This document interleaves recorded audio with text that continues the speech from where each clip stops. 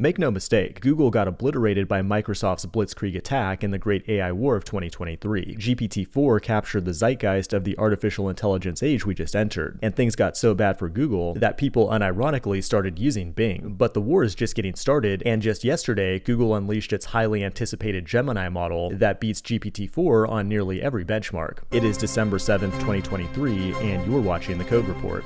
Gemini first became known to the public earlier this year at Google I/O when Sundar explained it like this. We've been applying AI to make AI rigorously tested AI with AI. Gemini is a multimodal large language model that will replace Lambda and Palm 2. Like GPT-4, it's multimodal, which means it's not only trained on text, but also sound, images, and video. Google's demo is absolutely insane. It can recognize what's going on in a video feed and respond in real time. Like this guy draws a duck, then the AI tells him it's a duck. It is a duck. Like, holy fuck. And it can do that in multiple languages. 鸭子. What's really crazy though is that it can keep track of things in an ongoing video feed. Like it plays the game of find the ball under the cup, and even after the cups are scrambled up, it still knows where the ball is. And it can even do connect the dots, which makes my 5-year-old obsolete. It also does multimodal outputs, like it can generate images on the fly like Stable Diffusion, and can even generate music based on a prompt. And not just text to audio, but image to audio. How about some 80s hair metal?